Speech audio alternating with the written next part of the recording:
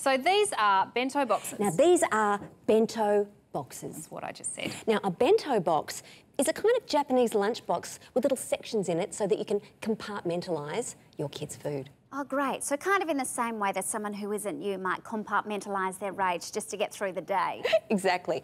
Bento boxes are all about fun and play and stories and colour. Yeah, and committing to a level of parenting that will ultimately drive mum to gin and ECT. Right, so turning eggs into penguins, a salad sandwich into an enchanted rabbit, and cheese sticks into suguros. So, Jojo, this feels like a ton of effort for something that's ultimately going to be cast aside in favour of a wet cracker sourced from underneath the fridge. It is a lot of effort, but you know it's worth it because it's all about getting the focus back on kids' food. And as a mum, I don't feel like there's enough conversation around kids' food and the lifelong damage you're doing as parents when you're doing it wrong. Yeah, we feel that. More food talk. Tell mums what to do.